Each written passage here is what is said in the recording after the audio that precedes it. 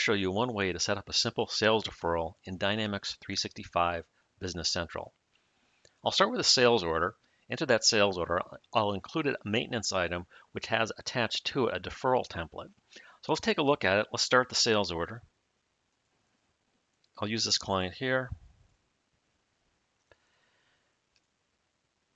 And the item I want is annual maintenance right here. So I'll select that, put a quantity of 1 in there. And the annual amount will be $30,000.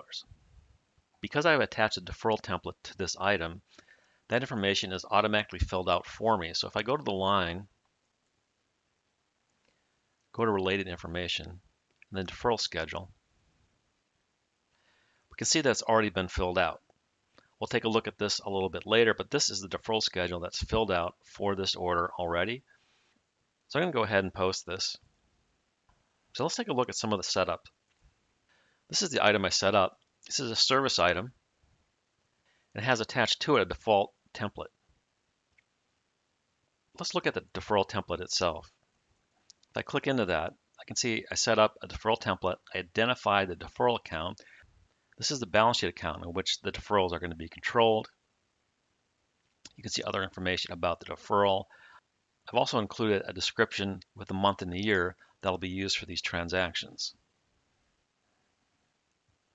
So let's take a look at what this looks like in the chart of accounts. If I go into deferred revenue, look at my balances. You can see I've got a declining balance here of my deferral as that deferral gets processed every month.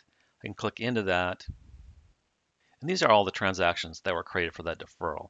This one here is an earlier deferral that I did. This is the one that we just processed right here, and you can see how it's processed every month going to the end of the term, which is a 12-month term ending in July. There's also some nice reporting on this. If I go to the deferral summary for sales, we'll run that. This report will keep track of the different deferrals I have in my system at any specific time. This is December 31st, 2019. And you can see I've got 2 deferrals. I've got the original deferral amount, the remaining amount, and then the amount that's been recognized so far. So this is a handy report. This will keep track of all the deferrals that you enter into the system. It's pretty simple. It's a sales deferral in Dynamics 365 Business Central.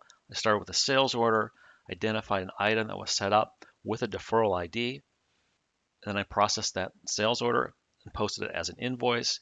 It automatically creates the deferrals for me in my general ledger, and that's it.